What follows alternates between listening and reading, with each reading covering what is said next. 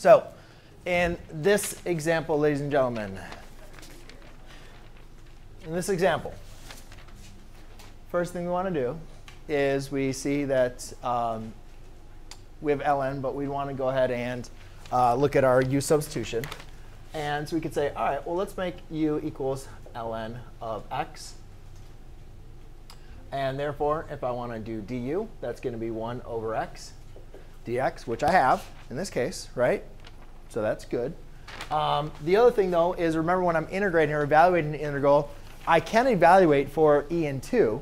But usually that's a little bit more difficult. If I'm going to integrate using u substitution, I can find kind of like my new endpoints. So what I'll do is I'm just going to plug in u sub e, which is ln of e, which you guys should notice the ln of e. If you guys remember the rules of exponent or rules of logarithms, e raised to what value gives you e? 1. You could even ln,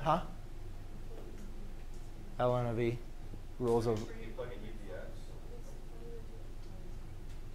No, I'll write down some rules of logarithms again for you in a second. And then we could do e of 2, or u of 2, which is ln of 2, which if we had a calculator, we could do that. But again, we wouldn't want to really do that anyways, because that's going to give us some irrational number. And we usually like to keep it as constant. So now what I'm going to do is I'm going to replace this ln of 2 over to 1. And then I have 1 over u du.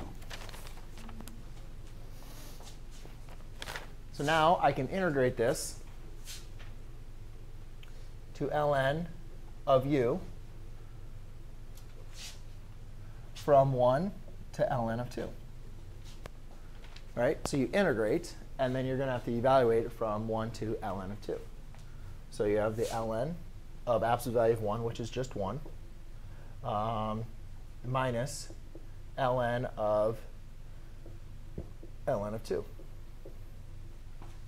Well, ln of 1 is basically saying e raised to what value gives you 1, which is 0.